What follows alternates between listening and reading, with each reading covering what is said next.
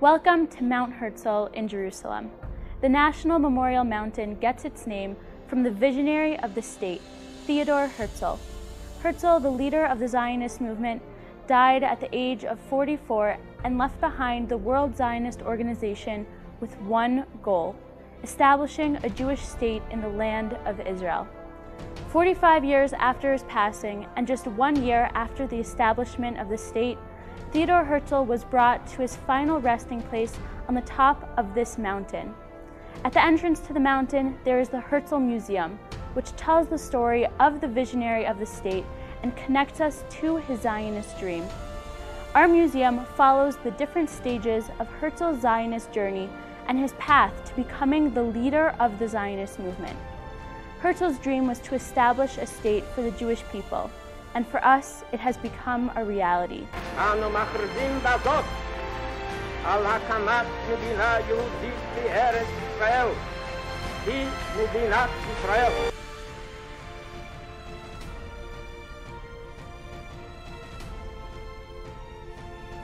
As Herzl said, "For all human deeds have begun with a dream, and dreams shall they become.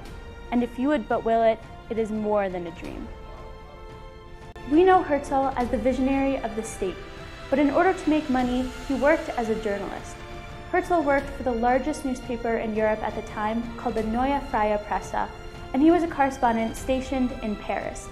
And as a correspondent, he went to go cover the largest trial going on at the time, the trial of Alfred Dreyfus. Alfred Dreyfus was a Jewish officer in the French army who was accused of treason. Herzl was present at the ceremony where Dreyfus was publicly stripped of his rank and had his sword broken. Herzl heard the crowd shouting "Death to the Jews." These anti-Semitic calls showed Herzl how deeply rooted the anti-Semitism was in Europe at the time. This drew Herzl to try and find a solution to the problem of anti-Semitism and started him on his Zionist endeavor.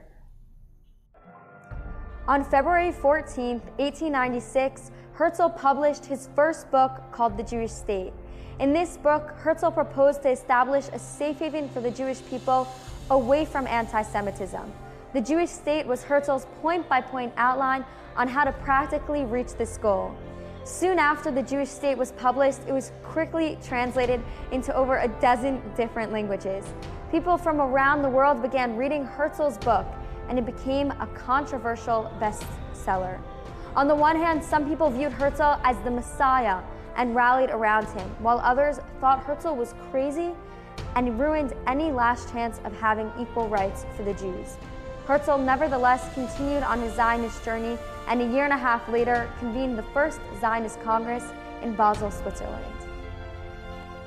Welcome to the Municipal Hall in Basel, Switzerland. How did we get here?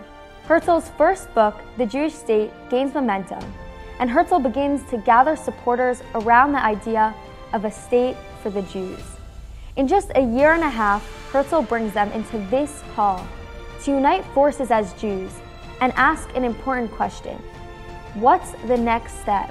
What are we going to do to save the Jewish people?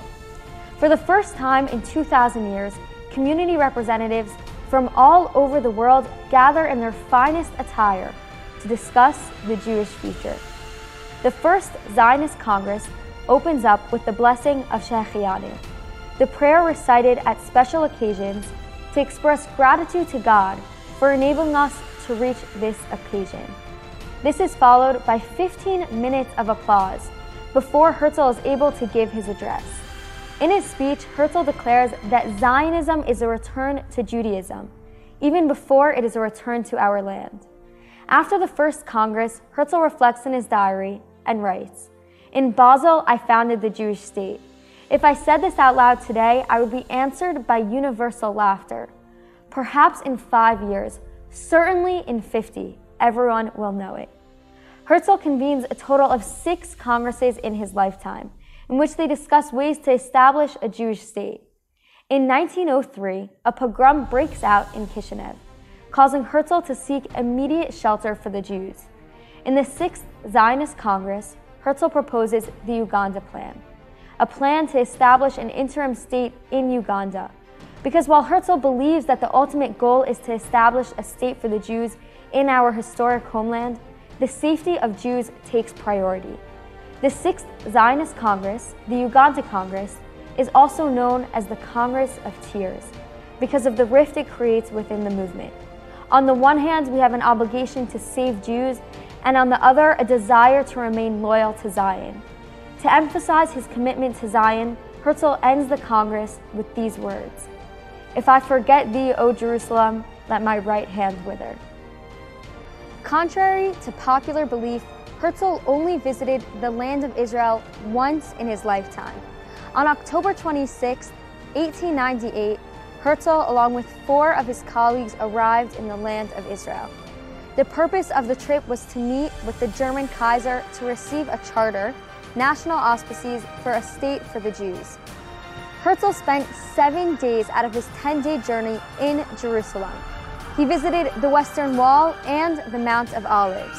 Herzl saw the potential that the then city in ruins had. This trip enabled Herzl to meet with those who lived in the land of Israel and learn about their way of life and the challenges that he may encounter when establishing a Jewish state. A few days before Herzl's trip came to an end, he had a special audience with the German Kaiser in Jerusalem. The Kaiser did not grant the charter, and the trip did not reach its goal in Herzl's eyes. Nevertheless, this trip inspired Herzl's second book, Als Neuland, which describes Herzl's utopian vision for a Jewish state in the land of Israel. Welcome to Herzl's original study from his home in Vienna. Herzl died at the young age of just 44 years old, and he left behind a wife and 3 children. Upon his death, his wife Julie discovered that not only did Herzl spend all of his time and energy on the Zionist movement, he also spent all of the family's money, leaving them very poor. So a close friend of Herzl's and fellow Zionist leader, David Wolfson, decides to help the family out and buys all of his belongings. He does this in order to support the family, but also because he knows the historical value that this room is going to have in the future. This room gives us an insight into who Herzl was as a person, not just as a Zionist leader. For example, we have busts of his parents, Jacob and Jeanette, who stood by him and supported him throughout his life when everyone else was calling him crazy. When Herzl was a young child, his mother told him, "One day you are going to change the world." And she was right. Along the back wall, we can see shelves and shelves of books in 7 different languages. Herzl was very educated, and his library contained a variety of books from philosophy to economics. But Herzl not only loved to read, he also loved to write. In his life, he wrote 2 books, many articles, plays, and he kept dozens and dozens of journals and planners. In these, he would write what he was thinking, where he was going, who he was meeting, essentially the Zionist story at the time. In 1960, this room was brought for display here to the Herzl Museum, and since then it has been the heart of this museum. Before Herzl died, he requested in his will to be buried in the land of Israel. But when he died in 1904, this wasn't a possibility, so instead he was buried in Vienna in the family plot. But in 1949, just a year after the establishment of the State of Israel, David Ben-Gurion, Israel's first prime minister, decided as one of his first acts to bring Herzl, his parents, and his sister to be reburied here in Israel. Behind me, we can see a replica of the tapestry that was on Herzl's coffin when he was reburied in Jerusalem. This tapestry shows us the 2 different sides of Herzl, the Jewish side and the universal side. At the top, there are 2 verses. The first verse is from Ezekiel, from the prophecy of the dried bones, which describes God taking the bones of those buried outside the land of Israel and returning them to the land, which is essentially what was done with Herzl. The second verse is from Psalms and tells us that those who sow in tears will reap with songs of joy. At the bottom, we can see Herzl's universal side. These are the last few sentences from his first book, The Jewish State. And in these sentences, Herzl describes that a state for the Jewish people will not only be beneficial to the Jews themselves, but also to the whole world at large. In the center of the tapestry, we can see two symbols that Herzl suggested for the future flag of the Jewish state. On the left, there are 7 stars of David that represent the 7-hour workday that Herzl idealized. And on the right, we can see a lion inside of a Star of David that represents Jewish pride and Jewish strength. At the bottom of the tapestry, it says that the women of Vienna made this in 1936, but we know that Herzl was reburied in Israel in 1949.